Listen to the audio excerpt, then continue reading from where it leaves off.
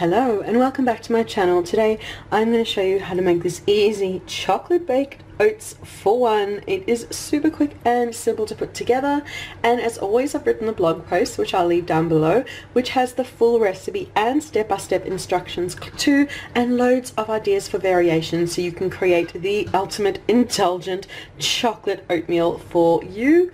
And as always, make sure you leave a like, subscribe for more videos, comment to let me know if you give this a try and what you think of it. So let me show you how to make it. It's really as easy as mixing all the ingredients in a bowl together, starting with 1/3 cup of oats and then 1/3 cup of milk, any milk you like,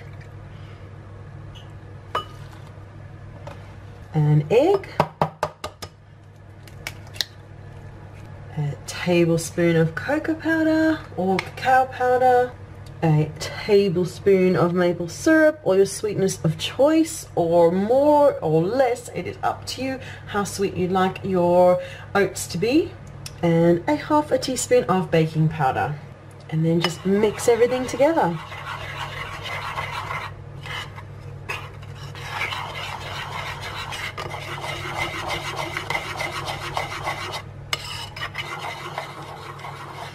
Everything is well incorporated,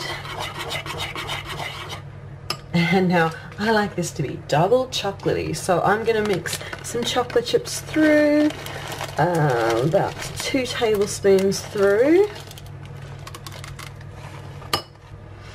Just mix those chocolate chips through, and now I'll just pour it out into a prepared dish. So I'm just using this ramekin that I've greased really well, and I'm just pouring the batter in,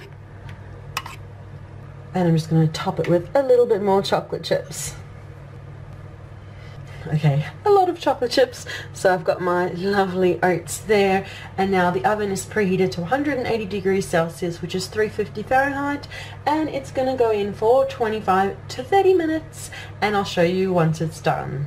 And the chocolate baked oatmeal is out of the oven. It smells absolutely heavenly, and if you pop a spoon in, you can see, oh, it's full of chocolate and just gooey and so good and incredible. It just makes such a lovely sweet treat, indulgent treat for breakfast or dessert or just whenever you want it through the day. But yeah, look at that. You can enjoy it if you want like that, or you can add some cream, ice cream, or even just more chocolate chips on top of it if you want to.